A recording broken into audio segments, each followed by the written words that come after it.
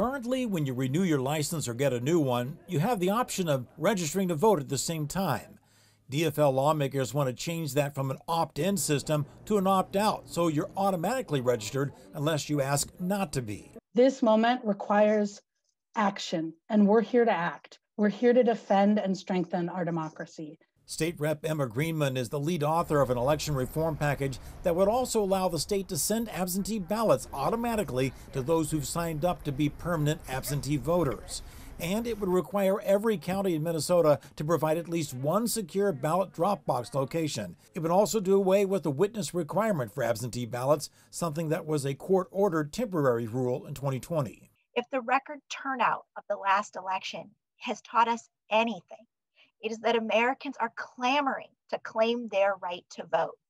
We need to embrace that, not stifle it. The election package also includes automatically restoring the right to vote to felony offenders who are no longer incarcerated. Currently, more than 50,000 Minnesotans can't vote because they're still on probation. These people are mothers, fathers, sons, daughters, sisters, brothers, and our neighbors. So is it likely Capitol Republicans will oppose a lot of these ideas? Well, do people from Vermont dress for the weather? Yes, but the sponsors are hoping that they can work out some compromises and win people over throughout the session. For KARE 11 News, I'm John Croman.